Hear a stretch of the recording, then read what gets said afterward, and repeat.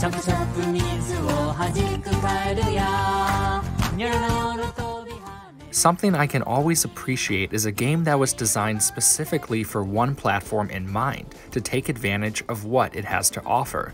Some notable and obvious examples of this on past consoles include Wii Sports, Nintendo Land, or even the much maligned 1-2 Switch.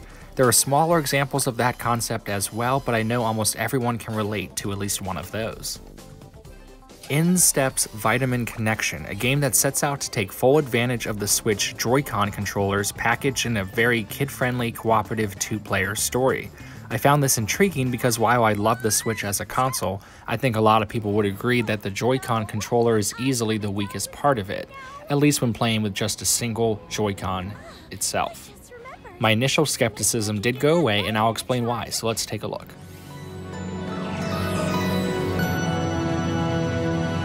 The game features two main modes, the first being a story mode and the second being a minigame mode involving anything you've unlocked already by playing the story. That formula is nothing new, but it was nice that there were some additional distractions to help with the replay value. Definitely note that while this game is completely intended to play with 2 players, it can also be played entirely with just 1 player using a Pro controller, but the save files are actually treated separately. In story mode, each player takes the role of Vita Boy and Minna Girl, who control a ship of sorts after being swallowed by the family in the story when they get sick.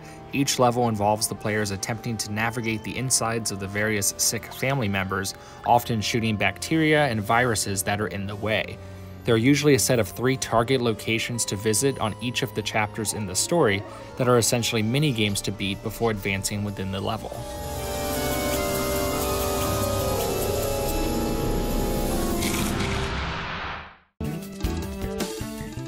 This is where the game shines in my opinion. The mini-games themselves are Wii-esque levels of creativity, but are also completely polished, unlike so many games of that generation. The entire game also features asymmetric gameplay, with player A doing one thing or 2 things like steering the ship and shooting a laser beam, and player B rotating and powering the ship. I felt like the core game mechanics as well as the minigames themselves all controlled very well and were incredibly responsive. The minigames featured a huge variety of Joy-Con specific abilities, even using the IR sensor at times, which caught us both off guard completely. Also, once unlocked, they can be replayed outside of story mode and are deeper than what you might think. I don't want to give away too much here, as the joy of being introduced to a new game WarioWare style was a lot of fun.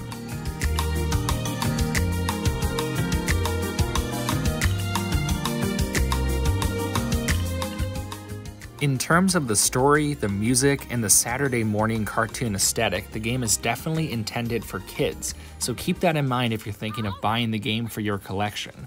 Because of the cooperative nature of the game, I think it works best if you're a parent while teaming up with a younger child, but I can't speak for that myself.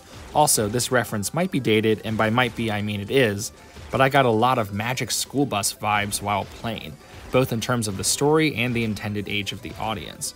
I can't help but think that Miss Frizzle shrunk us down to teach us about bacteria and viruses, but things got a little out of hand. Vitamin Connection scores an 80%. The game successfully made something different, highlighted by the accessible and polished gameplay.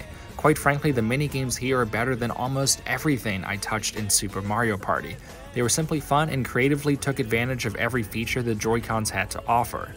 The game doesn't strike as much of a chord with me as it probably should have, just because it is definitely a kid's game, but it's a must-buy if you are in need of an inexpensive, family-friendly game that everyone can enjoy.